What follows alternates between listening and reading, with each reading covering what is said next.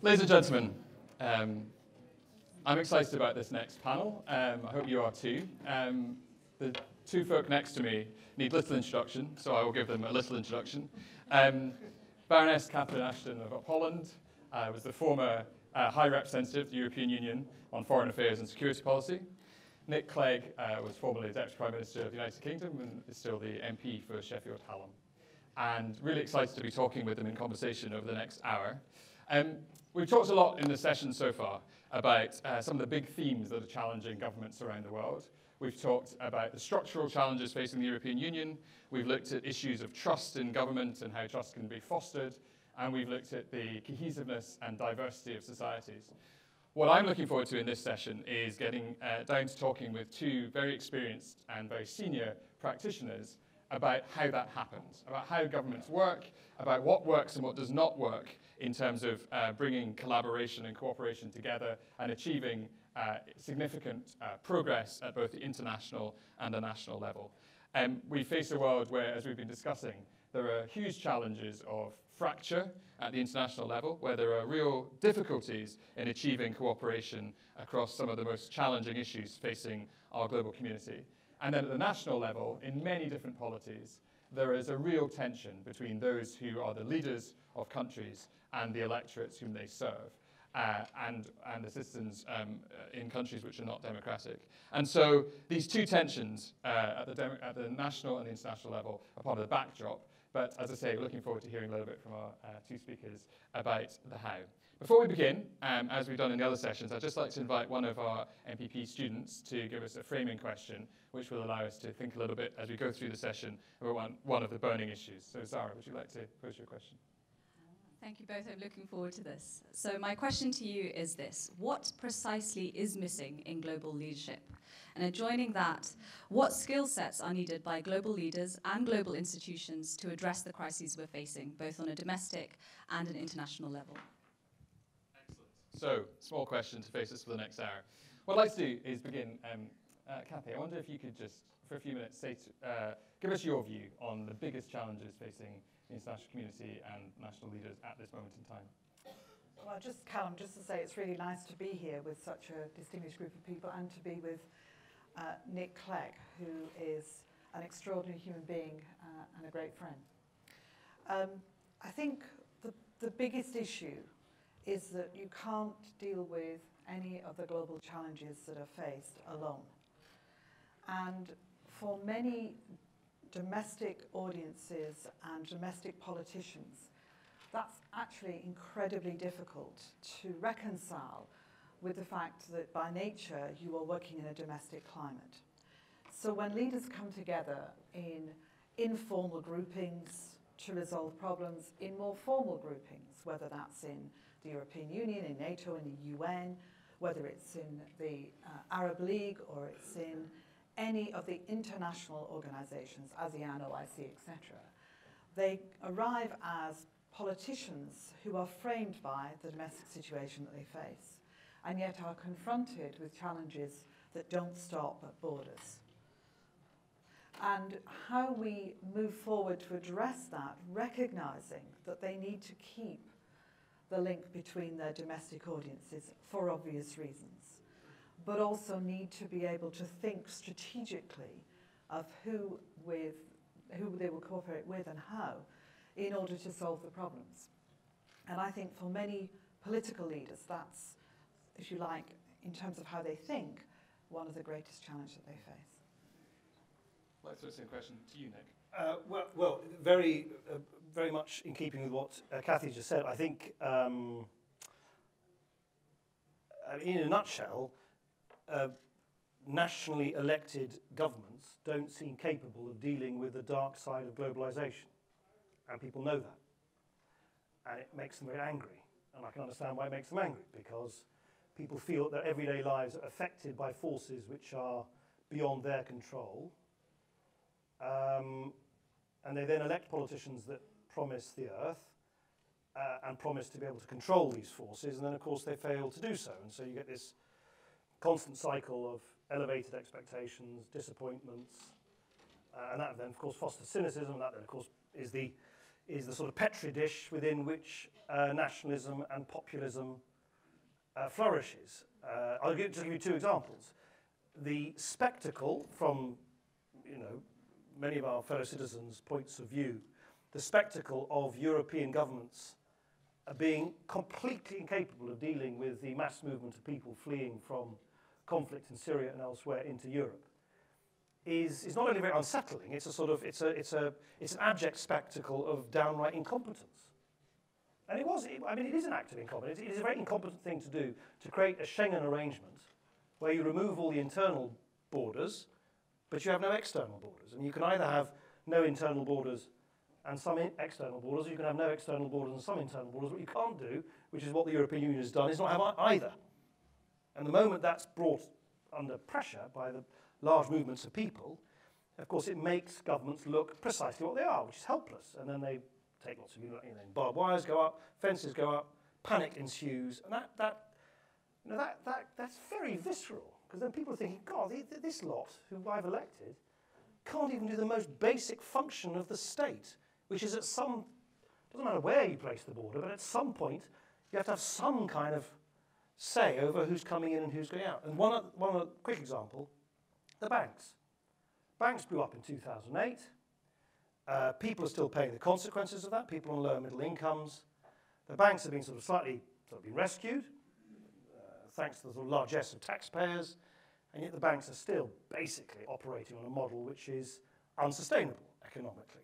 We've done a patch and mend job on the banks, but the banks, in my view, have still departed from the core function of the banking system, which is a sort of quasi-utility, keeping your money safe, holding it on deposit, lending it prudently, but instead it's spun out now into a completely different function where it creates credit out of thin air and creates an over-leveraged system. Anyway, I think people kind of intuitively understand that they were not protected in 2008 by regulators and politicians from the misdemeanors in the banks, and that makes people very angry. That's again a function of a global economic environment where people look to their politicians for answers and instead feel that they're left vulnerable to forces beyond their control, and that makes people very angry. I think that's the fundamental problem, and as Cathy quite rightly said, you can't deal with any of those problems unless you do it together with others, which is the single most important skill set I suggest that global leaders need to develop.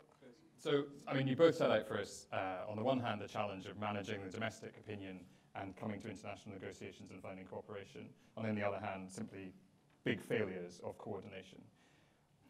I'd be interested in both of your reflections on the barriers. So, Nick, you've given us two examples, the migration crisis and banking, and you're suggesting to us that these have been failures, we haven't got it right, and that's created even further mistrust between electorates and their elected representatives. So what are the barriers? Why is it that governments find it so hard to address these big challenges, both at the European level, cooperating on issues like migration, and in some cases at the national level, for example, dealing with national level banking systems? Do you want to go first? I think it's a mixture of reasons. In some cases, it is exactly as Cathy says, it's just the unwillingness to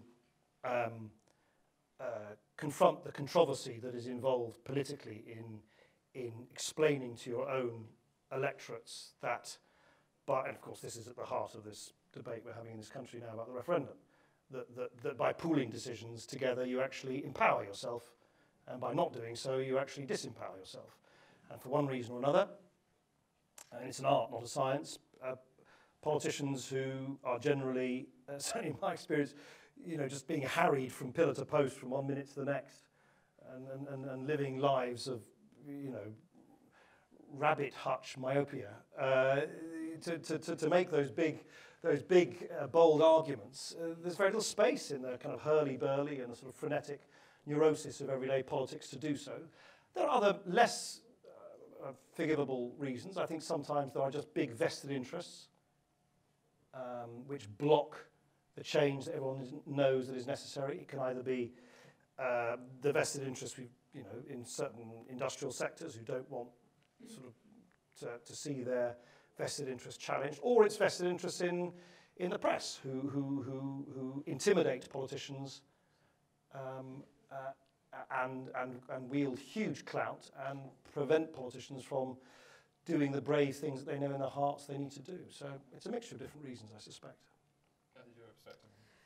I mean, you know, domestic politicians arrive in their domestic lives with often a focus on their own local communities that they kind of raise up to being about their country and doing the best things that they can for the people that they represent. They also focus mainly on things like social security, you know, issues to do with education, with health, with the things that they've been elected to do by their populations. And if you look at what is on the top of the list of everyone as to why they elect their politicians, it's a very clear list. In most countries, it's pretty much the same. And I don't think we should underestimate how big some of the challenges that people now face really are. My experience was that we were often overwhelmed, in a sense, by things that were changing so dramatically and so quickly in places where we had an interest in helping to support stability, security for people, and helping them move forward. They were not predictable forces, or at least as far as I could see they weren't. Sometimes people in hindsight say they were predicted, but hey, I never saw anything at the time. And dealing with them requires often, if you're going to collaborate, a quite measured approach. If you're going to pool what you do, whether you call it pooling ideas or pooling the way in which you go about it, if you're going to work together to bring security through pooling your police force operations or having customs officers operating across different countries, you have to work out the rules of engagement, if you like. Who are they? How are they going to do it? What is the job that they're going to be given? How will they be transported? Who's going to pay for them? And so on. I'm not making excuses for this, but it's very difficult, as I see it, when you are working collaboratively, to learn to move as quickly as you need to. And I think we see that all the time in different places, not just in Europe actually, but in many other parts of the world, that capacity to be able to move at speed to address a problem when you need to have worked out what it is you're doing is going to be with us longer. And one of the things that certainly I worked on was reducing the time, using what we knew to kind of automatically be able to be used again. And that's not easy for all sorts of reasons I won't bore you with, but it's actually crucial to do it. The other point I'd make is that sometimes things are created for a different purpose. The internal movement of people is an internal proposition. It was never envisaged when it was done that it would also be about what happens when lots of people who are fleeing the most tragic of circumstances then wish to be engaged with and come into those countries. And so finding a response to all of these problems is often, at best, done with a kind of, patch and mend, as Nick described it. Let's just try and make something worthwhile. And then you start to see the beginnings of a longer-term strategy. And the real challenge for politicians who, in the main, I know they get a rotten press, but in the main, really do want to do the right things for people. They are human beings often thrust into a situation that is beyond what they expected to be dealing with. If you talk to some of them now dealing with some of these issues, I don't make excuses for them, but it is incredibly difficult to work out what to do, is to try and move from that initial response, which you're trying to, what I call the holding position, to really have a thought-out, well-coordinated policy. But back to my point at the beginning, bear in mind that they also have a very clear perspective on the expectations upon them from their domestic audiences, which may not be the same as they would like to feel. They would like perhaps to do things differently, and maybe they're not brave enough, or maybe they're uncertain about their own position, lots of reasons. But in European terms, you have to also remember that coalition governments in the UK may be unusual, but in most of Europe, they're the norm. And in those coalitions, you will have a spread of opinion, which also any Prime Minister, President, whoever, who is dealing with an issue has got to take into account.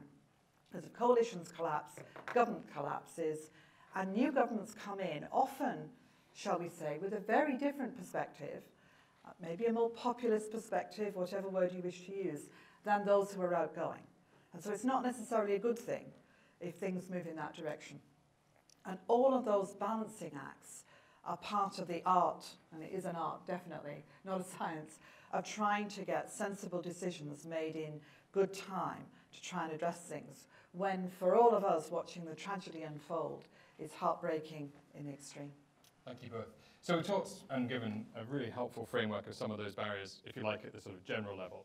I think, consistent with the spirit of the school, which is about looking at practical ways of improving government, I'd love to focus with each of you on an example where it's actually worked. So we've described why it's so hard, but just occasionally there are successes. So Nick, I wonder if you could kick us off. Is there an example you can think of, either on the domestic or the European or international plane, where from your experience in government, something did happen, that these barriers we've just described were able to be overcome? And could you just tell us a little bit about that and what you think the skills were that allowed that to happen on that particular occasion? Struggling to think of one, actually. But you mean in terms of an international... That could be, yeah. Because domestically, there's plenty of examples. Internationally, it's more fraud. Take a domestic one, if it's easier. No, I can think of some. But let me just pick which one of the rich cornucopia of choices. So let me give you an example. So 12, 13 years ago, I co-authored a little pamphlet. It wasn't very widely read, I don't think, about quite a radical change, which has subsequently been introduced across the English school system, in effect emulating something that I first observed in Denmark, Sweden and the Netherlands. In effect, it's an extra lump of money that is given on an individual basis to children from the most disadvantaged backgrounds at school. It's called a pupil premium. It's having a transformative effect on the education of some of the most disadvantaged kids in this school. It's being slightly eroded by the new government, but I'll set that aside for a minute. That is a very big structural change in the way in which resources are devoted to deal with disadvantage in the school system. And I think the key delivery of that change is firstly a well-researched idea so that it works. In this case, we were able to, well before I went into government, be able to draw on the experiences of other countries. Secondly, building the political case. And in that instance, of course, it's very difficult for opponents to deny the ambition of wanting to give kids from the most disadvantaged backgrounds the best opportunity through their education. And then thirdly, just through sort of brute force within the Whitehall jungle to force the penny-pinching folk in the Treasury to cough up the money, which in my case was just a very, very crude sort of trade-off within a coalition of saying, I insist that this £2.5 billion, whatever it is, a year is delivered, and in return, you Conservatives can get, actually I genuinely forget what it was, but that's tended to be how it worked when there was a battle of resources. So I think a clear idea, something which mobilises sort of political support as much as you can across the political spectrum, and then making sure that you can deliver the resources in support of it. Thank you. So Kathy, you were credited as High Rep with a number of really significant breakthroughs, wicked problems that people didn't think could be solved, and you played a significant part in moving some of those forward. Is there one of those that you could share with the audience as an example of how tough challenges really can be cracked? It's very nice of you to say so. I'm not sure my list goes beyond about 3, but there we go. I would perhaps use the one that people often want to hear about most, which is the Iran negotiations. I'm not going to talk about the detail of them. But the process was very interesting because it began as a European process. 3 foreign ministers from France, Britain, and Germany, together with the person who did half of what I did, if you get what I mean, because it was a merger of different jobs, but did a huge amount. Working on initial discussions with the Iranians that then converted into what was called the E3+3 if you were European and the P5+1 if you were American. And it was essentially the permanent 5 members of the Security Council plus 1, which was Germany, because of the initial discussions. And just 2 or 3 very quick points about why I think it was successful. Number one, because this team of people worked closely together in, certainly when I became the leader of the group, if you like, was a very systematically thought out way of operating. We met, we discussed what our position was, we worked as a team to try and resolve a problem. And we did it with an enormous amount of trust in each other, but also they put an enormous amount of trust in what I was doing. The second was that we gave the process time, so that each session, as well as the length of time, I worked on this for over 4 years, we allowed time to be part of what we did, not because we wanted to delay getting to a decision, but simply when you're meeting to talk about the detail of a negotiation, and any of you who've been involved in them will know the detail in the end becomes the most important element. You need to be able to have, in the course of your meetings, time to discuss, reflect, argue, do more than argue if necessary, you know, come back together, work out what to do, call home, etc. And so the process worked because each session was, as you know, 2 or 3 days long and sometimes even longer.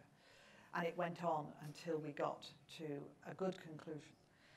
And I think the third element is that apart from the people in the room, there were a whole group of nations and people who were cheering us on in the sense of being prepared to support the process by helping keep the pressure on, but by also being prepared to support what we were doing when it became very difficult. Because as you know, we had a change of governments in many of the countries that we were dealing with on our side, if you like, and certainly people in the negotiations changed quite a lot. There was only, I think, Sergei Ryabkov, who's the Deputy Foreign Minister of Russia, and I, who at the end had been at the beginning when I started. He'd been in there forever, I think. And certainly, of course, from the Iranians, we had the change from Ahmadinejad to Rouhani, which was the most significant change, if you like, on their side. So process and structure and collaboration and trust and feeling that you're working together with a common purpose are never to be underestimated, ever, when you're trying to do things at any level, because they will be the tools, if you like, that will help you in what will be often very difficult circumstances actually break through. Thank you. 2 things strike me from these 2 different examples. That you described 12 years from a pamphlet to the implementation of a policy, and Kathy, we're talking about a period of 4 or 5 years for the Iranian negotiations. That's unusual. I mean, you both talked when you were talking about barriers, about real time pressures and responsiveness and having to focus on things. So as leaders and as people who were involved in pushing that through and keeping the focus on that, how did you persist on that goal when there were so many other people saying you should be distracted to do something else, that your focus should be elsewhere, that there were other pressing issues? What are the characteristics of allowing an issue to continue to be at the forefront and therefore be pursued over a number of years rather than being dropped because it just falls into the too difficult to pursue category? Kathy? You just ignore everybody else, don't you? I don't mean that literally, but in the sense that you have to believe in what it is you're trying to do. I mean, when I was a minister for Sheffield, thinking about what Nick did on schools, you know, introducing children's centres, primary education, nursery education, you bang on and on and on for a long, long time before you're in a position, really, to be able to take the ideas or views you have and translate those into real policy. And it's about being in the right place at the right time. So Nick's journey was about becoming Deputy Prime Minister and being able to tell the Treasury that's what he wanted to do. Never to be underestimated. For me, it was about the fact that this was, and I can think of other examples of Serbia and Kosovo and the negotiations we did there, the dialogue, the work I did in different parts of the Middle East and so on and elsewhere. It's about an understanding too that you are prepared to keep going and you are prepared to try and get this to work. Either because in some circumstances the alternatives are not great, or more likely because you can see that if you continue there is a good chance that you'll be successful. It doesn't mean that there aren't many, many times when you think it's not going to work. and not so much in the Iran talks, but in other negotiations. I can remember saying to people, oh, this is hopeless, I'm never going to manage it. And a week later we did it. You know, it's often that you're dealing in circumstances like that. And often you're dealing with problems, by the way, as Nick will have done in government for sure, and I certainly did, both as a government minister and in my role as High Rep. You're dealing with much more immediate issues that have to be dealt with there and then, or that week, or yesterday, or whenever. But given the option of being able to put a proper framework around things and really think through what you're doing, the outcome is better in the end, and it's more likely to survive. Well, first again, I mean, Cathy's being ridiculously modest. I mean, it was an astonishing historical achievement that you did on all of our behalves, and it was an absolute masterclass in strategic patience and diplomatic charm and guile in equal measure. So no, it's amazing what you did, and we can really all learn a huge amount from it. I mean, look, first, I think what Cathy just said earlier is true. I mean, politicians, of course, are all sort of very quickly caricatured as sort of bloodless, venal, amoral characters. But would you believe it? Actually, politicians are human beings. Most of them, not all of them, but most of them, in my experience, from all parties, do start off with real ideals. They believe in stuff, and I know that's very unfashionable, but they do. Now, they might very quickly have that idealism tarnished by the reality of government and so on. But, you know, politicians do believe in it, and actually, as Cathy said, just believing that what you're doing is the right thing to do it remains, much as in politics and in government, just as in life, the most powerful motive of all. Secondly, in politics, of course, oddly enough, precisely because politics has become, and I think it has become, much, much more frenetic, volatile, noisy, brittle. And there's lots of reasons for that. Breakdown of old ideological distinctions, breakdown of class politics, advent of social media. I mean, there are lots of other reasons which you'll need to organise a completely different session to discuss. But the effect of it on decision makers is that there is now so much permanent, 24-hour, 7-day-a-week noise just being thrown at you, like thrown at you. And I was talking to Ken Clarke, who those of you who are British will know, is a veteran British Conservative politician, and I asked him, this was a few months ago, I said, you know, was it ever thus? And he said, no, it's got considerably worse. This sort of sense of people just running to stand still has got considerably worse.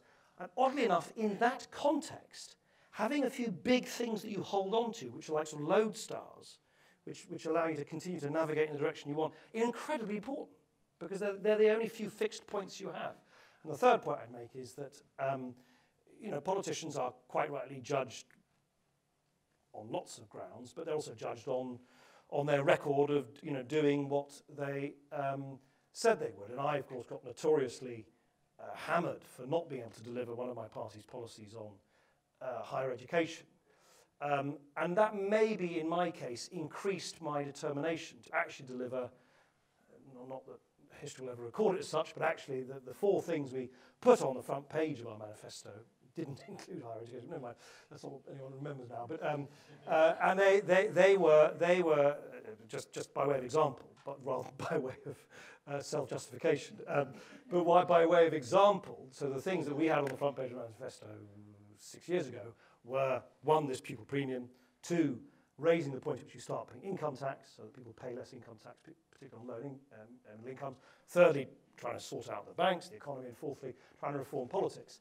And those 4 lodestars, if I can put it like that, in my case and in our case, but I think you'll find this quite a lot, became disproportionately important the more the kind of flack and the heat and the fury of everyday battle increased, because they're the only things you can hold on to.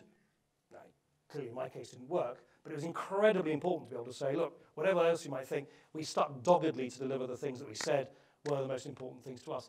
And I think, in a really odd way, there's an irony there. The more frenetic and febrile politics feels, the more stubborn I expect politicians will become in at least sticking to a few things that they think they can deliver.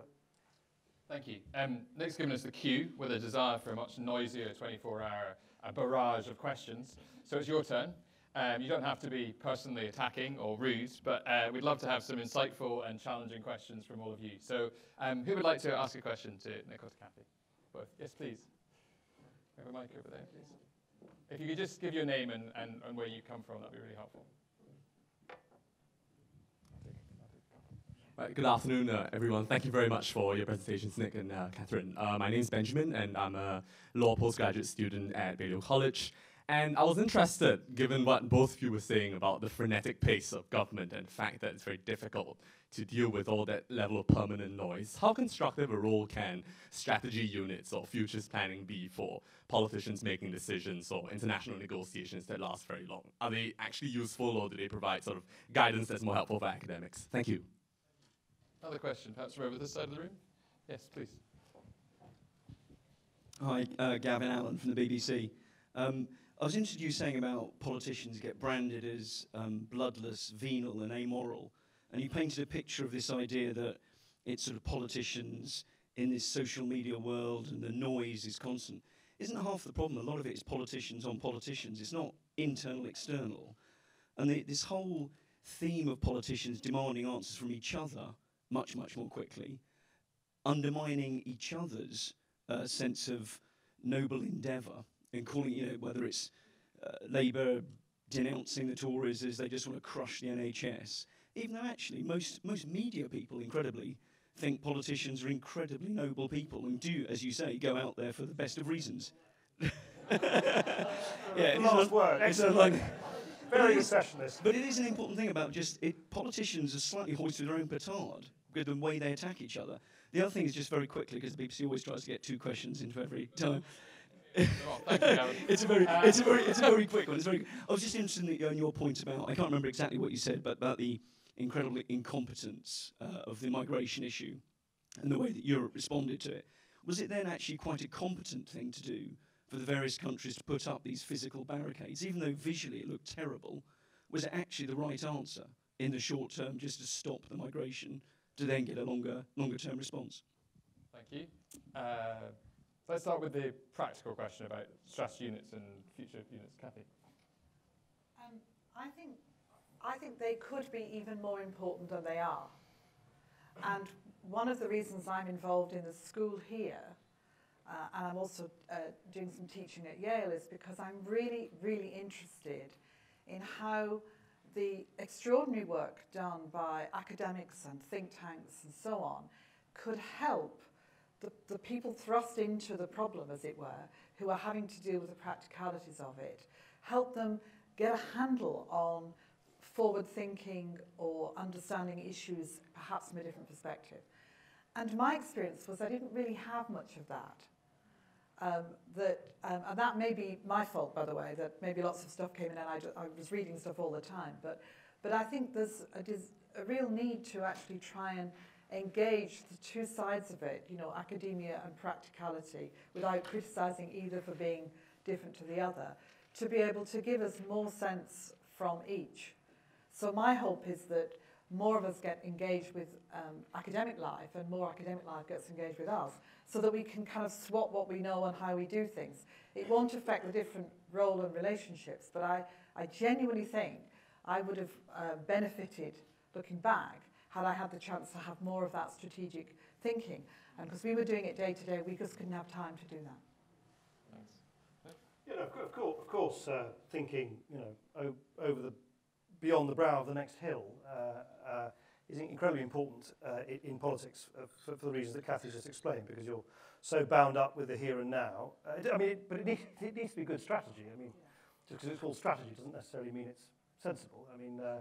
I heard some so-called strategy stuff in Whitehall that I thought and still think was absolute nonsense. Or I remember the time of the Ukraine crisis. I sort of searched in vain for someone in Whitehall who knew anything about Ukraine, because the strategic knowledge is gone. In other instances, I remember at the time of the beginning of the Arab Spring, in fact, you and I spoke several times on the phone, I remember at the time of the Arab Spring. David Cameron and I created something called the National Security Council. He was the chair, he still is. I was the vice chair. I'm not bitter. I was the vice chair. I'm not anymore. we created this National Security Council, which brought together the security agencies, the military people, the Foreign Office, the Ministry of Defence, and so on. We met every week for 5 years, half a decade. And I remember we brought in a bunch of academics and strategists about the Arab Spring. And we can, or at least I concluded from that conversation, as I think Cathy did, that this was a very, very important moment for Europe to seek to extend, much as we had done very courageously, in my view, after the collapse of the Berlin Wall, in seeking to stabilize Central and Eastern Europe, both economically and politically, that we should try and do something equally ambitious for the southern Mediterranean. But that would require very difficult decisions. Dramatically increased market access for, say, to take a particularly controversial example, for agricultural products from North Africa. And Cathy pursued that as best as she could, as did I in government. But what I discovered was that whilst that was obviously strategically the right thing to do, there was just simply no political will to make it happen. And in my view, we will look back on Europe's penny-pinching response to the Arab Spring as a monumental strategic error. And we will spend years, if not decades, facing the consequences of a profoundly destabilized hemisphere now in the Mediterranean. In part, because we didn't do something big and brave and strategic enough, which the strategists, to be fair, were telling us at the time. Yeah, venality, immorality, and nobleness. Nobleness. No, but you said it. We're all very noble. So, well, it's just... no, just one thing, where of course, politicians, particularly in a sort of hothouse atmosphere like Westminster, and because of the very, very kind of aggressive idiom of political debate in the United Kingdom, you know, even the most mild-mannered folk end up sort of sputtering with red-faced rage at each other. The whole system's sort of built to do that. The thing that where I perhaps more serious point, where I do think where I think mainstream politicians are now skating on very, very thin ice, and we're all guilty of it, I'm just as much as everybody else, and it is this, is that if you look at the way elections are increasingly fought, they are increasingly fought as a dispute between tiny tactical differences. It's the tyranny of sort of tactical campaigning, rather than a kind of clash of different competing perspectives on the future, which is what elections should be about. The future. What do you think? What are the big challenges you think the country faces? What can you do about it? Unfortunately, increasingly, and partly because of the professionalisation of election campaigns, focus groups, microcosmic messaging via social media, segmenting the population, slicing and dicing the population in lots of different ways, and you know, titillating this part of the population with that message and that other part. I mean, a very good example, by the way, and I don't say this in a sort of partisan way, was the appallingly cynical Conservative campaign in the recent London mayoral election, where it was reduced extraordinarily to the Conservative Party sending leaflets to families of the Hindu faith in London, saying your jewellery's not safe if the Labour candidate. I mean, thank God it absolutely bombed the campaign. But it was the kind of, for me, it was almost the apogee of where we're going on electioneering at the moment, which is you buy in incredibly expensive advice from people, by the way, who've never stood in an election themselves and barely have ever spoken to a voter, but apparently are supposed to be the high priests of how to win elections. And then they advise, in Zach Goldsmith's case, gullible politicians to pursue very, very sort of cynical, tactical, divisive thing to try and corral together a few extra thousand votes. And that, quite understandably, really annoys people, because people kind of do intuitively get that politicians should be trying to address bigger issues, you know, from housing to the sustainability of our pensions, from climate change to terrorism, and so on and so forth. And then the final thing, sorry, I'm taking too much time, but on the barriers, no, I don't think it's an act of competence that barbed wire's gone up on the Bremer Pass or wherever. I think it's an inevitable consequence of the sort of design flaws of Schengen, that because you had no border controls anywhere, neither internally nor externally, And because it'll take some time for the European Union to get its act together to do what logically we should have done at the or they should have done at the outset in Schengen, which is have a proper and meaningful external border checks if you're going to remove internal border checks, I think it is inevitable, it's not an act of competence, it is inevitable that what's going to happen now is you're going to have temporary internal borders until those sensible external checks are put in place. I hope that's what will happen. And then the sort of dream, which is a really good dream, of borderless travel within Schengen can be resumed. But it clearly can't be resumed if you've got neither internal or external checks in place. Thanks. Okay, further questions? Yes, please, gentleman here in the blue and red top. If you could just give your name again and where you're from. Leo K. I'm a history student, second year. I was wondering, you talked about the importance of mutual trust and goodwill in facilitating multilateral negotiations, especially given the example which Mr. Clegg, you dropped about Ukraine. How does one provide good leadership when there is mistrust and the desire to deceive by various parties? Who? By the Russian government. Thank you. That's fine. Okay. It's nice to have someone on the panel leading the questioner. Yes, please, in the middle.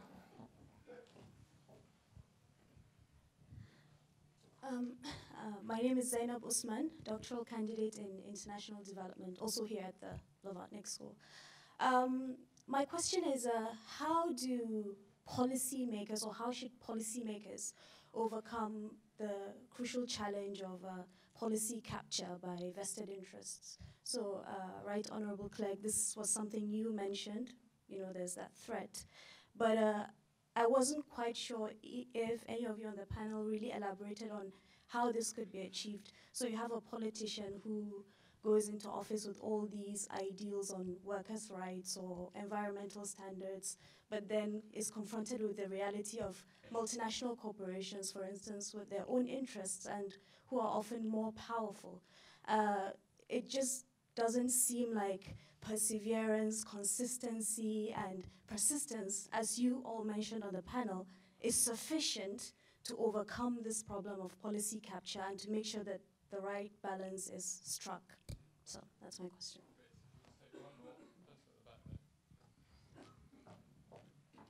Hi, thank you so much for your insights. I'm Teddy from the Blavatnik School. I'm doing my Master's of Public Policy here.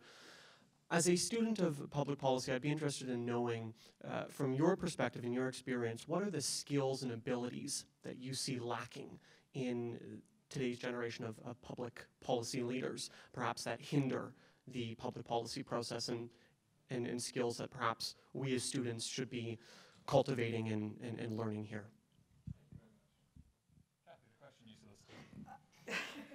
Well, and I was just making sure I understood who you thought were the people who were lying, because it's important, in any conversation you can get it wrong, shall we say. There's a whole lot of things to be said and written about what happened in Ukraine, and as you know, I spent a huge amount of time there, and I knew both Yanukovych, I know Poroshenko, Yatsenyuk, and so on.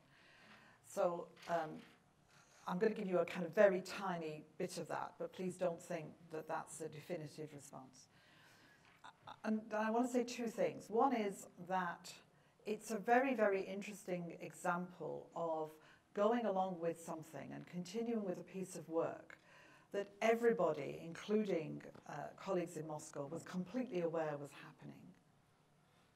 And then discovering at the end of that process that we've walked into a problem that was not identified, not because we were asleep, but because in all of the conversations it had simply never materialized. And that's interesting because I'm sure in hindsight, perfect vision and all that, when people trace back, there are moments when perhaps we might have picked that up, but it was not about being asleep. Second point is that the world looks to me how I think it is because of who I am and what I know and what I've done. And the world looks to everybody else from that perspective. So when I talked with colleagues, and I use that word advisedly, in Russia, on what they saw was happening in Meydan, when I was in Meydan, their picture was entirely different. They were seeing something entirely different. And this is something I want to talk about with students actually here, because that's something I'm teaching about, is judgment and understanding about how people make judgments about situations is really, really important. Because knowing that they look at it completely differently does not make them people who are telling lies. It's that they see things that you don't see. They see, putting it, one very simple example, John McCain on a platform in Kiev, in Maidan, making a speech, makes people in Russia think, hello, why is a very key Republican senator standing in Maidan? So they then draw their own conclusions, or choose to, is the other thing. Where we have to get to is a better strategic understanding of what's happening. Two, I think there's a whole issue about how we collaborate more effectively on some of these issues. And three, and most importantly, I think it's about now trying to work out how we move on.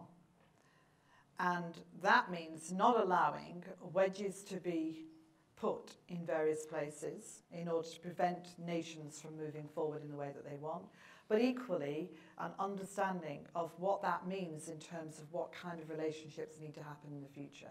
Because you have to, I think, on the land that is Europe, think much, much longer term than you would otherwise. Thank you. Nick, vested interests, avoiding capture.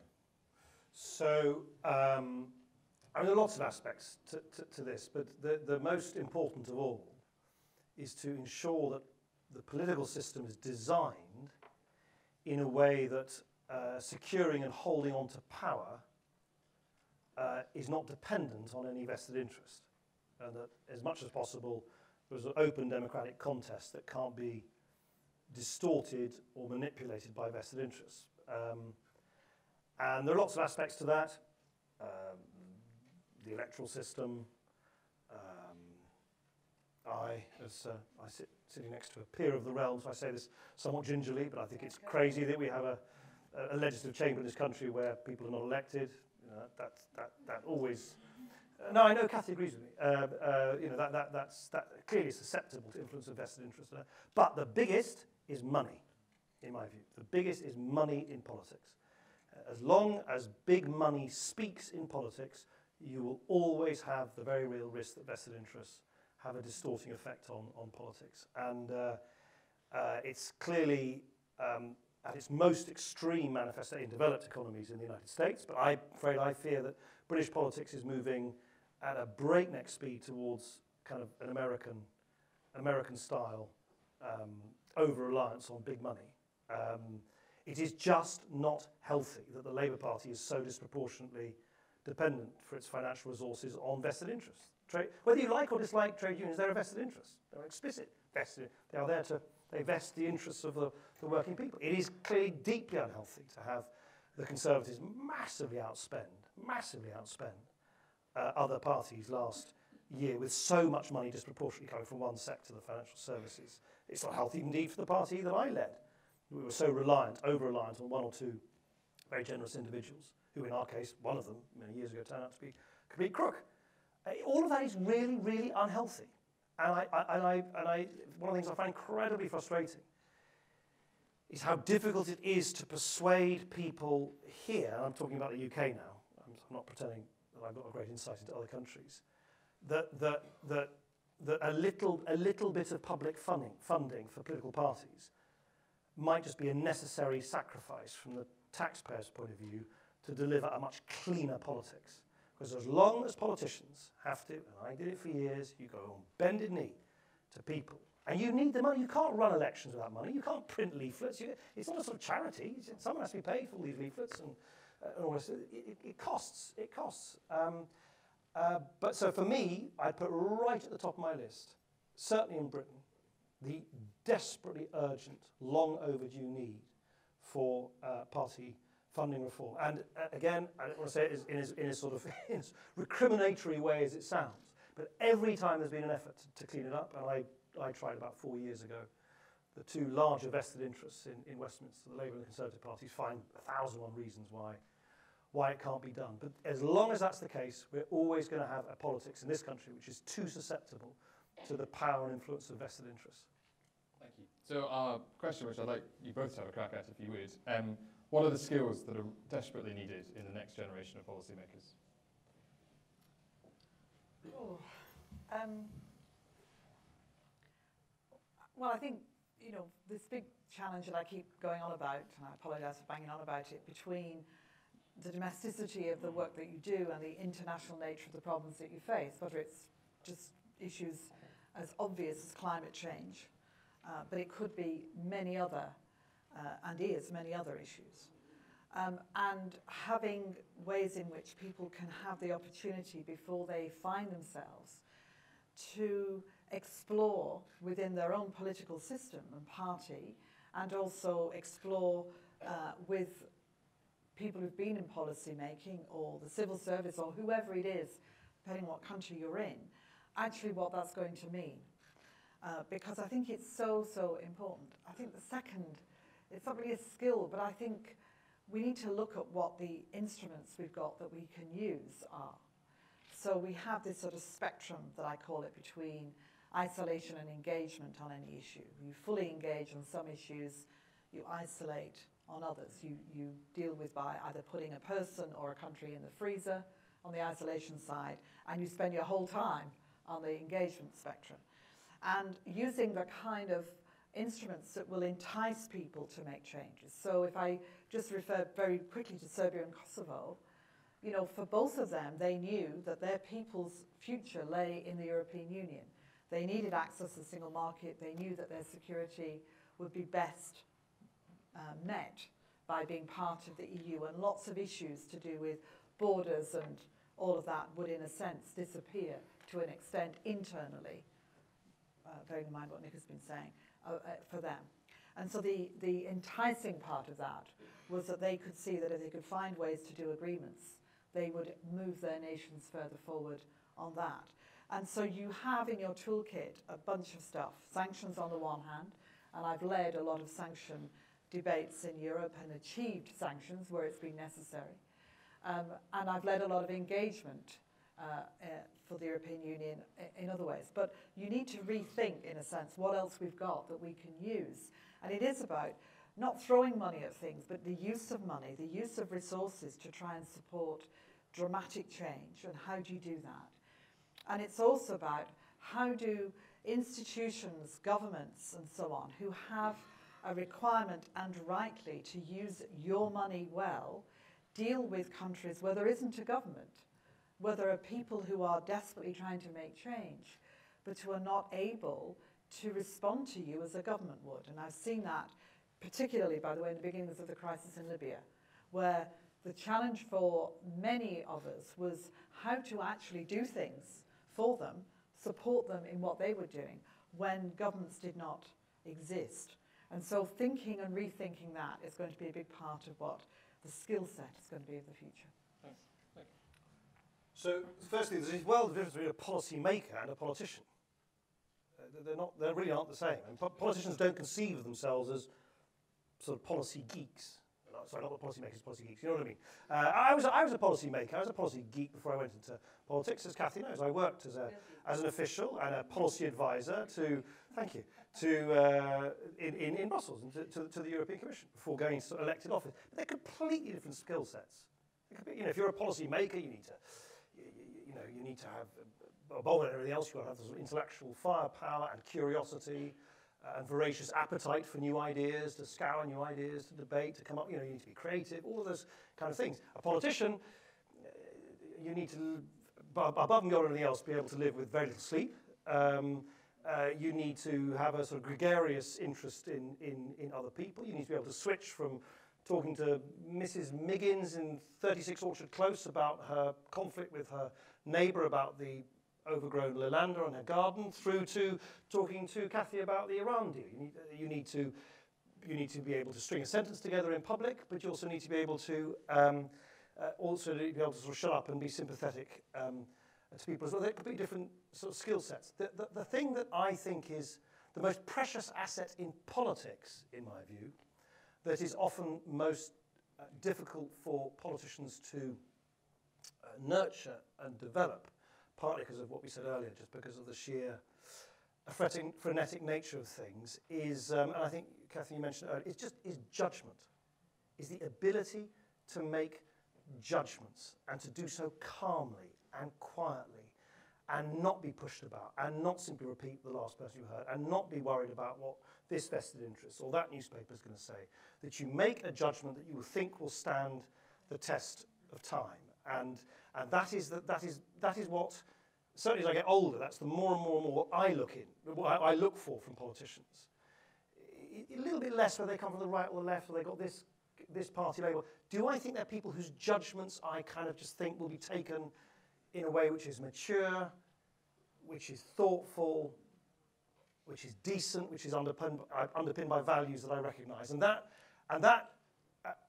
is a precious thing. But you need to be, and it's a very difficult thing to do. That you need to be able to create the space and the stillness, if I can put it that way, to take judgments on often very complex issues where you're dealing with. I certainly found you're constantly dealing with decisions where there's no one decision, which is nice. But you're constantly dealing with lots and lots of invidious choices, none of which are very attractive. So of all the qualities, it might sound a bit trite, but of all the qualities that I think is most important and most at threat because of the nature of our modern politics, is just the ability to deploy good judgment. Thank you. Kathy, you want to go? I just wanted to agree with him. No, I do a lot, but absolutely seriously, that is, all of you make judgments all day long. You choose which computer to buy, which room to go, who to share a flat with if you're a student, who to stay with, leave, whatever. All day long you make judgments about all kinds of things. And if you are in a position where you are having to make judgments about what you do about some of the really big crises, you're doing the same process. You're working out what information you need, you're working out who you trust around you, who can give you the information. You're working out the basis upon which somebody's given you a detailed set of ideas, what motivates them, what changes them. It's also back to the vested interest too, because understanding why people are telling you to do something is also really, really important. But it's the biggest thing that you do. And it's why, for me, the more that people have got breadth of experience and have a chance to have that, the more likely they're able to be make judgments, which is what you all, I know, will do. Thank you very much indeed.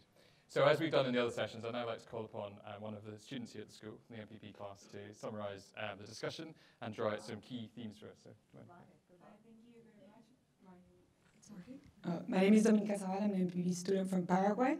And I want to thank you for such a fascinating talk on leadership, especially to us as students, and to know the key toolkits that are needed.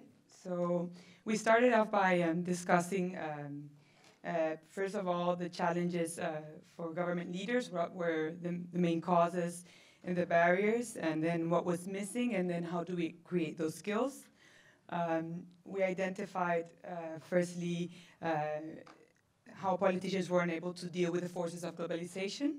And here we identified two main issues on the migration problems and the banking crisis.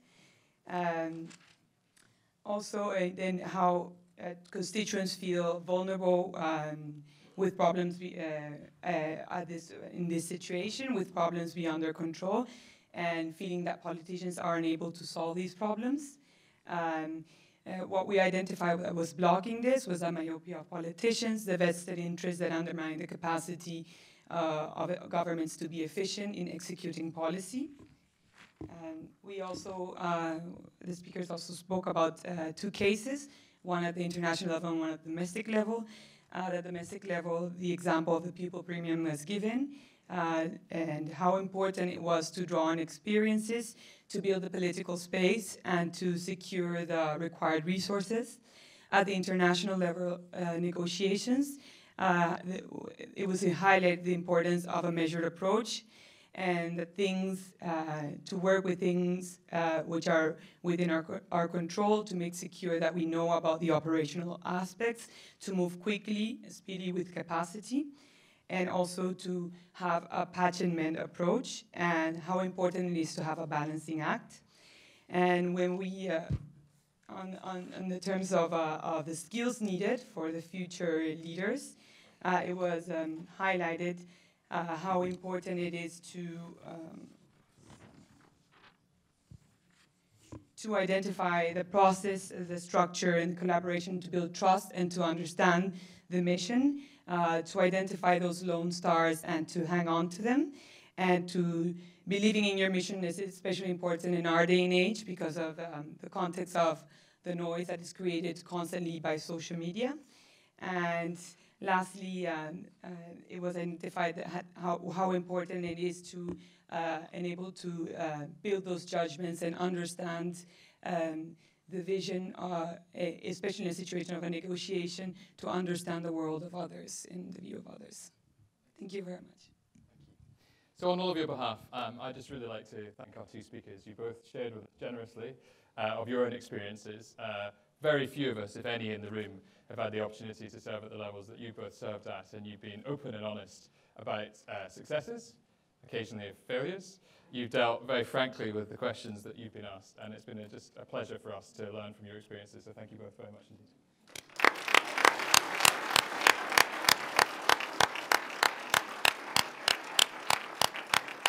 So ladies and gentlemen, I now have the pleasure to switch from the chair of this panel to your tour guide for the rest of the day. You now have an hour for lunch. I hope you will enjoy it. A bell will go in 55 minutes when you'll be encouraged to come back to this room for our next session. Thank you very much.